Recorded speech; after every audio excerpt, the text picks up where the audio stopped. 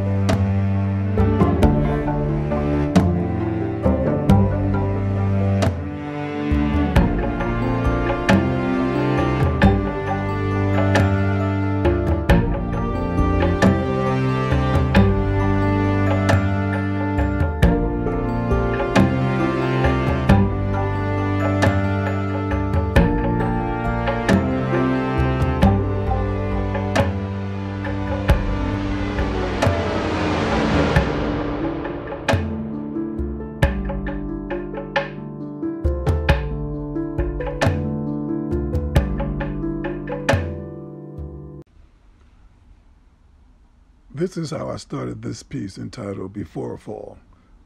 I wanted the trees to form a natural stadium surrounding the lake and the sun as spotlight beaming on the stage that is the raft. Using a dark blue mix, I started with a sketch that would balance out the bright colors to come. So this is my base for my shadow colors everywhere, except for the weeping willow.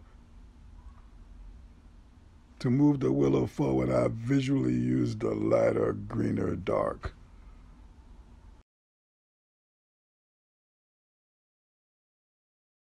I call this piece Before a Fall to further personalize it for Phyllis.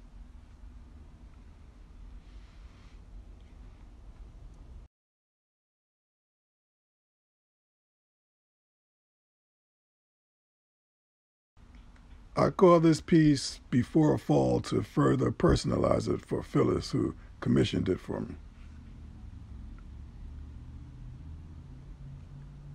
Okay, here I'm putting in the mid-range of each color, trying to imitate the texture of trees at this distance. This is the largest piece I've ever worked on. It's meant to be mounted to the wall behind Phyllis's couch.